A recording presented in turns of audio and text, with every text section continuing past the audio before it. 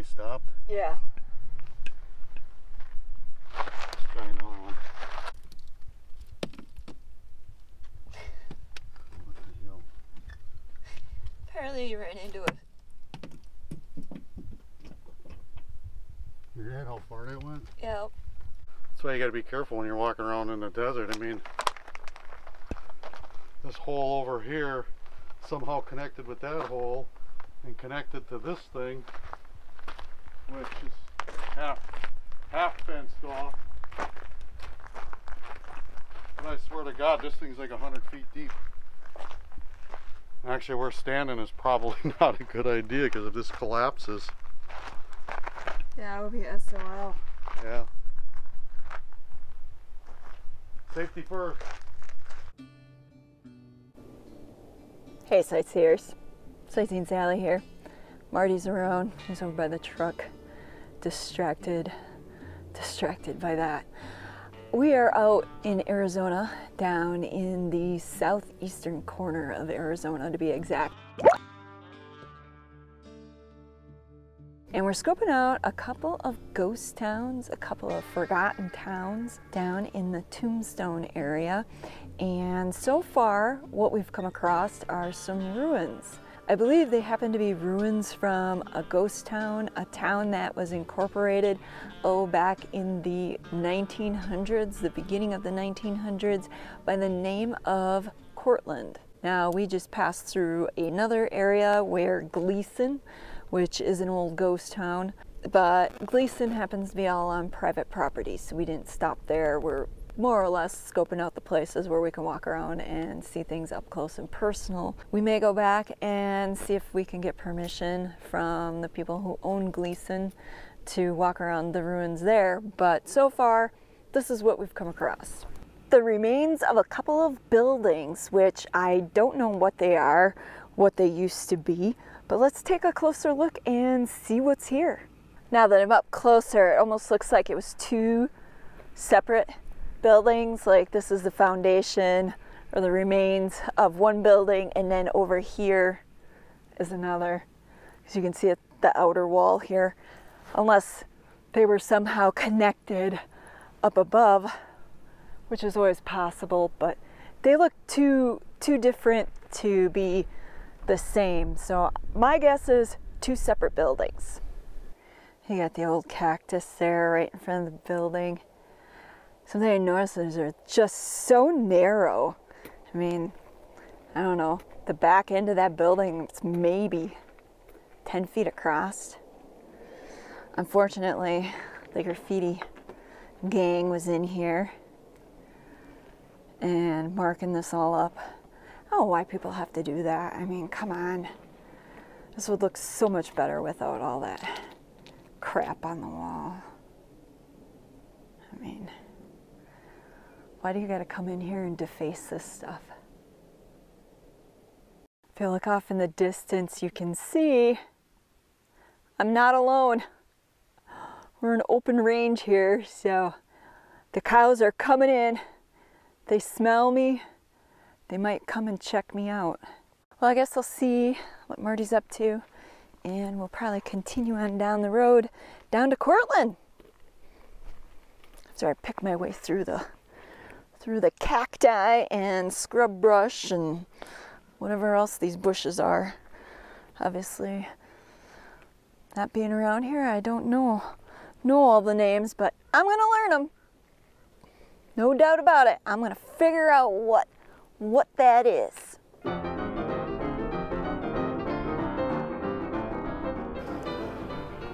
Here's another old building. This one's a lot more intact than the other ruins.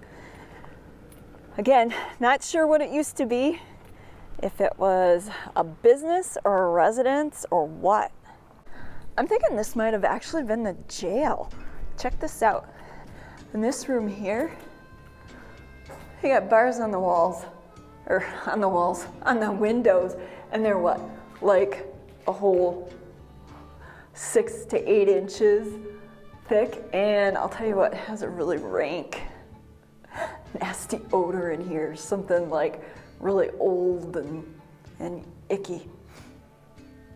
There was tile floor on the bottom here at one time, but it looks like a lot of it was busted out. And then up above, the ceilings were reinforced with metal bars going across. So I'm thinking this had to have been the jail. And this could have been like the spot where they put you when you're really naughty. In this solitary confinement space. That's what I'm thinking. And of course, like I said, the graffiti gang in here. And if you go in this other room here, you can see the windows where the bars were, but somebody obviously was ripping them or pulling them out and busted up the concrete, so the space is a little bit wider than what it was on the other side, but I'm thinking this definitely was an old jail. And then we've got this here, could have been like a bathroom. Interesting though.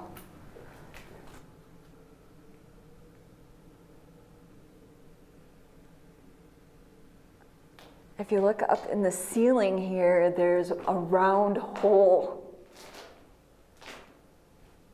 If that might have been where they had a stovepipe going up out through the roof, or if that was just like their ventilation system or what. Definitely older, and wow, the walls are super thick and reinforced with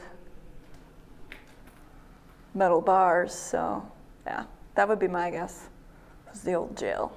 And across the street, I think there might be some ruins, just like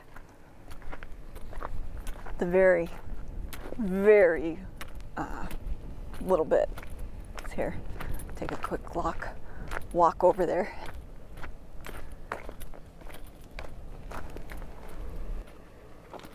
Right there. Whatever was here is gone. No longer exists. Sadly, just a couple of concrete blocks with some metal sticking up out of it. Here, let me pan so you can see. There's the old jail. The jail on the outskirts of town. Makes sense. Makes sense to me. And over here it looks like we've got more foundations, more remnants here, deteriorating in the land. Quite large concrete slab there. Well, from what I know about Cortland, it was a much larger town than the Gleason, which is up the road from here. And I apologize for the sound of the truck being revved up in the background. Marty's concerned that something's wrong with the turbo. So yeah, we're continuing to be plagued with truck problems here in this trip. Anyways, so I'm walking around here, kind of trying to figure out what this used to be. And this here is rather intriguing. What does that look like to you?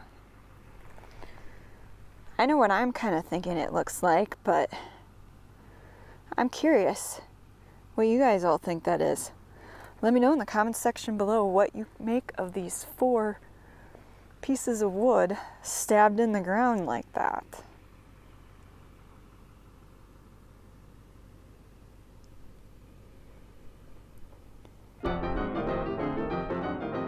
Wah, wah, wah. So we drove 9/10 of a mile and ended up being private property. The driveway was marked private property, so either somebody bought Cortland, or somebody was making a joke, made up some fake sign, put us on a wild goose chase. Apparently we're not getting to see Cortland up close today, which really just kind of sucks, for lack of better words, because it seems like all the ghost towns here in Arizona are privately owned, and I don't know How can anybody get out and enjoy them if nobody's letting anybody else see them and they're just letting the buildings decay? What's the point? Okay, anywho, quit complaining. That pretty much wraps up this adventure, unless we can find something else to do. Well, instead of turning around, we decided to take a drive up to Pierce, which is a semi-restored ghost town. So not totally abandoned, not totally a ghost town. It has people living here, but it does have some of the old historic buildings. This is a church that's on the National Register of Historic Places. Unfortunately, we can't go in. It says no trespassing. Wah, wah, wah. Yeah, it's kind of been a bit of a bust of a trip, but let me turn the camera around so you can get a better look of the old church. The name of it is Our Lady of Victory Catholic Church from 1893, I think is the date on there. And it looks like they may have replaced the glass at some point. Glass up there, that looks a little bit more original, I'm assuming. And it looks like they've painted it, because of course, I don't think it was brightly painted yellow back in the day. Until next time, this is Sightseeing Sally. Special thanks goes out to all our fellow sightseers here on Patreon and PayPal. Without you, these videos wouldn't be possible.